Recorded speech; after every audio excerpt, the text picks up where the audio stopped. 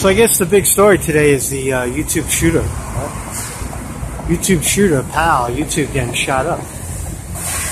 But then YouTube is what was it? We got to follow the story. This is an interesting story. I don't think it's. I think it's interesting because a lot of the facts already came out. It's a woman. It's a California leftist, liberal, vegan. Gotta watch those vegans. A lot of the details already came out, and before the mainstream media starts to spin it, what the woman said was she shot 3 people and then shot herself, and she said that the reason why she did it was that her videos were being demonetized on YouTube.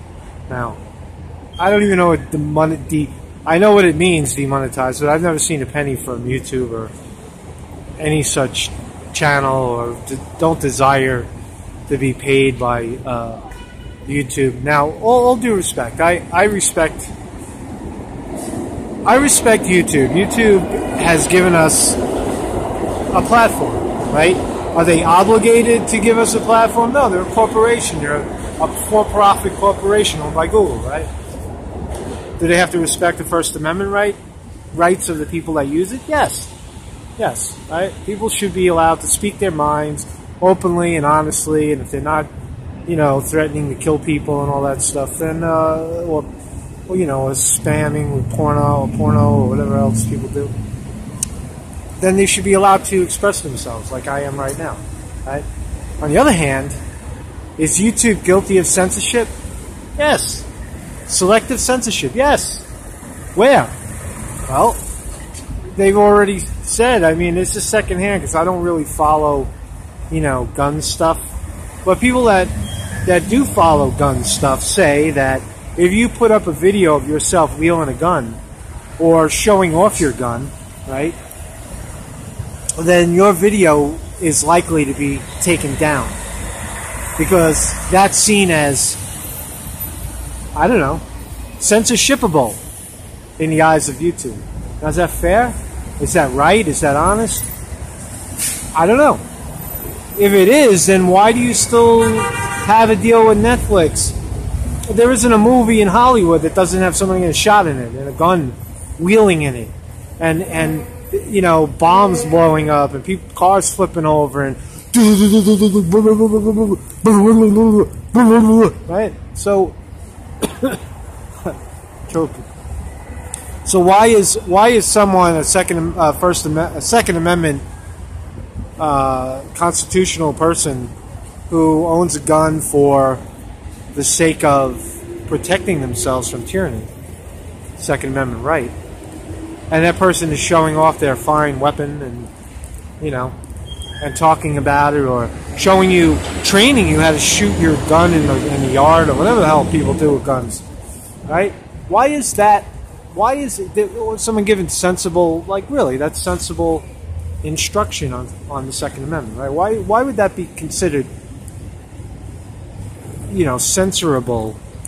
But the other example of Hollywood blowing people up and 50 or 100 people get shot per minute in a movie like Terminator or something. That's fair. See, that's not censored. That's not censored. Hollywood's not censored. Only your gun is censored, right? So there lies the irony, right? So some kook goes in and shoots up YouTube because they're being censored. Is it right? Of course it's not right. No one's advocating going to YouTube and shooting up YouTube. YouTube's in a rising moment where they don't know what to do. Well, they're getting pressure from probably the government to shut down these sites. But that's the big deal now. How does the mainstream media spin it? Now, CNN, it's hard because CNN, it's a leftist liberal from California, a woman. She looks like she's not white. She's Arab or Indian or some other than white. She's the other than white box. So CNN has a hard time with that because that's their whole play, right? As leftist liberals, we love everybody, but it's bullshit. They're not about equality. They're about is my way or the highway. That's what the lunatic left has become, right? So CNN will have a hard time spinning that one in their favor, other than saying that, see the gun, they point to the gun, see the gun, right? They'll spin it as gun violence. Whereas Fox will look at the not the censorship view, but the fact that it was a kooky liberal left, right? So you're not going to get the truth from mainstream media at all. So I always say you got to look at the story that comes right out, right? Are these false flags? I don't know. It's too early to say, right? Is this a false flag in the YouTube shooting? I don't know. But what you do know is that there's already a record being produced, and if the agencies come in and start to unwind that story, then we know that something's not right. They already deleted the shooter's pages on Facebook. She's dead, right?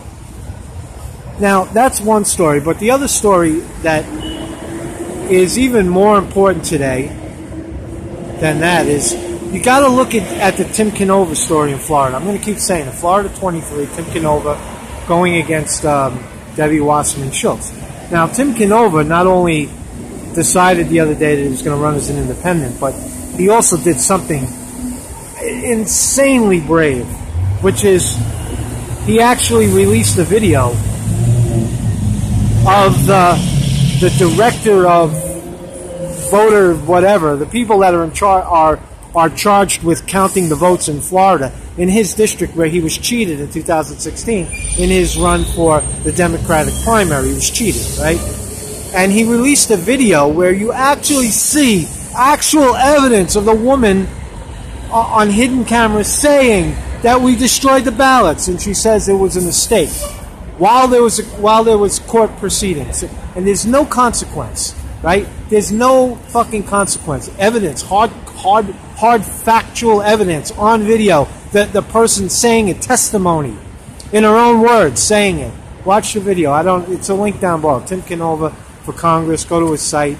It's also what's that other guy's name? Nico House put the video up. Powerful. 4 minutes. You see her. You see. This is the way to go, right?